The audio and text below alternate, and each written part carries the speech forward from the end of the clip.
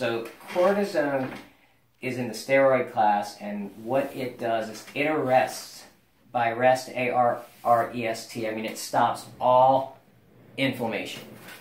Inflammation is part of the healing process, so it arrests white cells coming in, and the white cells lay down inflammatory molecules. That's why people have inflammation and swelling and sometimes related pain. So it stops that, and there's a hope that sometimes occurs that your body will come in and start healing. But the problem is it also arrests the body's ability to heal. So it doesn't have the ability to heal itself. Yes, so it's a stopping agent, and I have had many patients come through and say, yeah, it seemed to help for a little while, and now my orthopedic surgeon says, since it's not working, we're going to have to do a knee replacement or a scope. So it's a little bit of a speed bump to get you into the driveway of knee replacement, or that's how I've come to view this.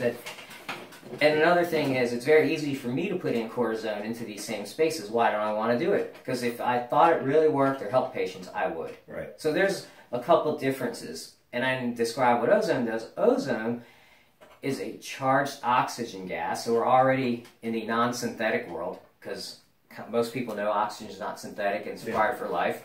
Ozone is ionized, so the oxygen cleaves, now has an electron to donate, and when I put ozone into areas to heal them, it reacts with tissue readily, so it causes a healing effect just from the reaction. And secondly, there's aspects of it that I think are very hard to delineate, such as quantum signaling or electron signaling, that somehow there's a signaling mechanism that asks these cells in your body to come and allow for healing. So increased lymphatics, increased oxygenation, increased signaling to your white cells and stem cells for signaling. So it does not arrest anything, nor does it mask anything. So that's a pretty simple summary on why ozone probably works, and in my hands I find it absolutely supersedes cortisone.